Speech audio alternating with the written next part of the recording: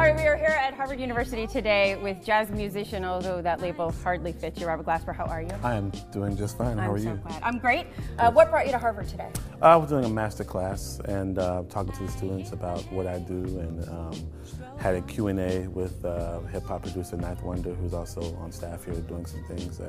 And some of the students played and did some critiquing and playing with the students and all that kind of stuff. So just hung out with the kids today. And the wicked smart kids, they play good jazz? The wicked smart kids that play good jazz, yes. That are really going to be doctors.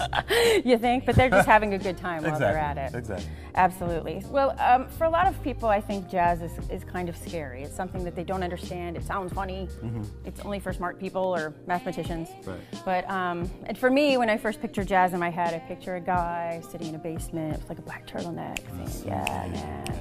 Tell me, what is your jazz? My jazz is not the black turtleneck. It would be this. It'd probably be like a hip hop shirt, you know, so something like that. Clean. So fresh and so clean. It's just you know, my culture now, who I am. You know what I mean? And that's the hip hop culture. You know, so a lot of the music I produce has a lot of hip hop in it, soul music, R&B, but of my time period, and rock music of my time period. Like on my latest record, Black Radio, there's Nirvana covers, and right. I do Radiohead covers and Bjork, and you know, at the same time I do Jay Dilla stuff and you know, Floetry stuff and all kinds of stuff that's the music that soundtracks my life. You know? Do you feel like mixing those genres, does it come easy? Do you have to like shove it into a big, you know, ninja blender and make it work? No, actually it's very easy. It's all natural to me because I played all that music all my life, you know what I mean? So it all just comes natural. It'll be harder if I tried to just play one style of jazz or something like that, but all that music is natural to me, so it's really easy. I read an interview with you where you were saying that you've gotten bored with jazz.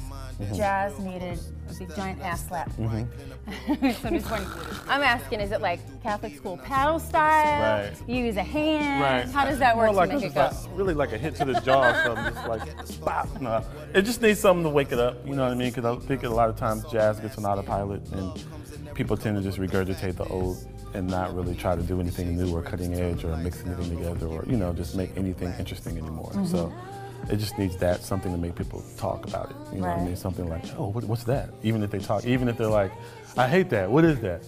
That just gets people talking. Yeah, exactly. It's something.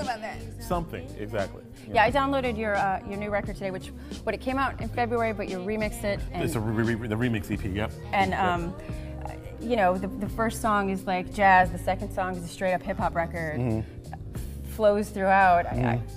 How do you try and get that out there to the masses and say, listen to me? Well, it has a little bit of everything for everybody. So it's really just like once you name all the people on it and just see what it is. I mean, it's amazing how it's flown through the music industry. How many people have gravitated towards Black Radio album, and they all respect all the guests on there. I have like Erykah Badu and Mos Def and Lupe Fiasco and you know. Michelle Ndegelcello, Music Soul Child, Chrisette really, Michelle, really a lot of people. Record. So yeah, on so iTunes now. Now on iTunes.